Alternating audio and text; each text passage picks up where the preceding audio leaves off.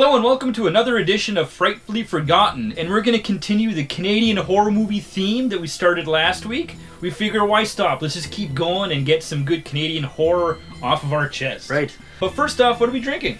The Seagrass Gossa. Today we're going to be featuring 1988's The Kiss. It stars Joanna Pacula. Pacula? Pacula? Pacula? Either way, she was in Marked for Death. Screwface!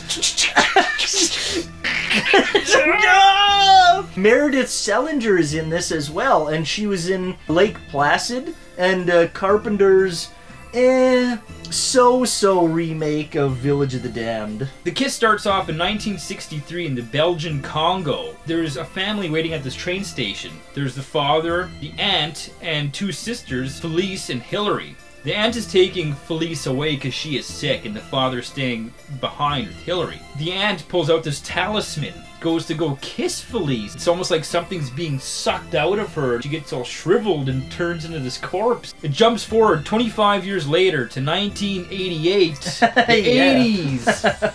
Hillary's now daughter, Amy, is having this big party. This fucking rich people, this big house, this nice pool. The guy who delivers the cake, he's super 80s. Yeah. It's during this party where there's a phone call. It's his aunt Felice, who she's never heard of before. So we find out that Felice is going to be coming to town. Hillary goes shopping. For a gun, I think. For a gun, for some reason. We don't know why. Out of nowhere, boom! This fucking truck comes and plows her right through the window into the building. The rescuers kind of pull her out from underneath the car, and then her leg gets left behind. Yeah, that's cool. Oh. She does end up dying later in the hospital. After the funeral for Hillary, Felice ends up showing up. We find out that she's like a world-traveling model, interjecting her way into the family a little bit as kind of almost being like the mother figure and getting close to the dad and trying to be really close to Amy. Amy and her friend go shopping at the mall, of course. The 80s, are gonna go to the mall. Of course. Friend drops some lipstick on the escalator. She goes to bend down to pick it up and her necklace gets caught in it, trying to get out, and Amy's like trying to yank her out, and you don't really see what happens, but you know that she doesn't get out. And so Amy's a little suspicious about Felice. She goes looking through her things and opens up a bag and finds this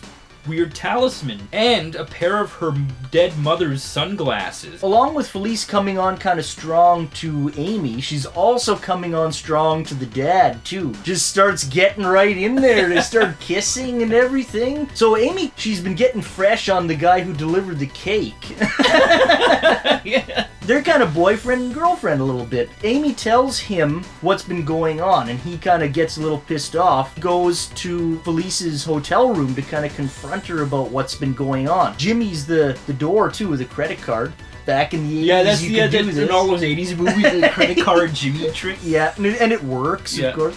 And he sees Felice, like, performing some kind of ritual with that talisman thing. She also has this, like, crazy-looking fucking cat with her. He just backs out of there, but he drops his earring in the process. And that fucking cat has gotten into the car somehow. Fighting this cat, and the cat's kind of scratching at him, and gets out of the car to get away from the cat, and boom! And he gets hit by a fucking truck! Amy is upset by what's been going on, and she goes to her local church to tell, like, the priest. Felice just takes that priest to town, makes, like, a voodoo doll out of ripped out Bible pages, and here he just starts to combust in the elevator, and he just burns up. Meanwhile, the neighbor, Brenda, managed to get a little bit of Felice's blood, and she goes and takes it to the lab and gets it analyzed. One of the attendants, too, is Mr. Sardo from Are You Afraid of the Dark? No Mr. Accent on the dough. Yeah.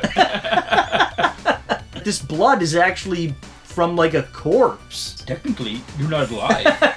What do you mean no blood pressure, no pulse? Felice gets Amy, and she ties her to the bed and starts performing the ritual to, I guess, kind of change bodies. Brenda and the dad pull up to the house to try and save Amy, and that's where we're gonna end it. There's a lot more crazy shit that happens. The finale of this movie is super intense and full of action. It's kind of weird because it starts off with the first shot of the movie in the train station. It looks all pro and like big budget Hollywood, and then suddenly when it comes into the 80s, it looks all Canadian. Yeah, kind of cheap. Like, what happened? Why didn't you make it all look like that, you know? They blew the budget in the first few minutes. The kills are awesome in this movie. What I like about them is they're a little misleading, right? Yeah. You think that the person's gonna die one way, and they don't. They die a completely different way. Like the mother underneath the car, you think, oh, what, it's gonna go up in flames or Right. something, or the car's gonna fall on her. It's all shaking. Or something like that, but no, they just drag her out, and then that kind of last little tidbit with her leg being left behind, it's like, whoa, that kind of like, ooh, was a bit of a punch in the face, that one. The boyfriend, right? I thought he was gonna get into an accident, or the cat was gonna kill him. Yeah. But no, he just gets out and... Yeah.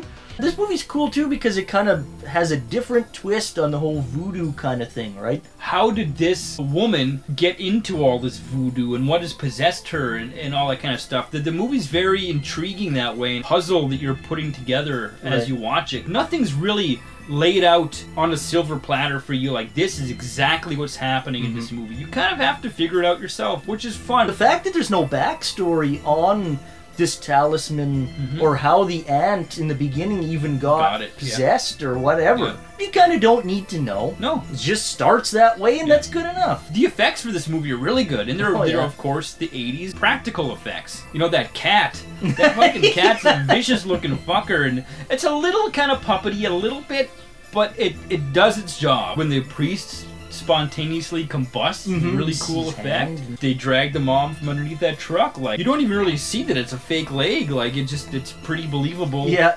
That's her real legs left behind. That's cool. So if you want to see a very underrated Canadian horror film that's got like a different twist on the whole voodoo theme, that's very 80s, that has some great practical effects, and you know, one hell of a fun ending. It's like at the ending you're like, yeah, shit's really hitting the fan here. That dad certainly takes it on the chin. Yeah. Well, the dad, he gets his arm broken and then thrown into that mirror. Yeah. And then he all burns his hand all up trying to kill that snake thing. Please check out The Kiss. You know, it's not a perfect movie, but it's one hell of a fun movie. And until next time, keep drinking.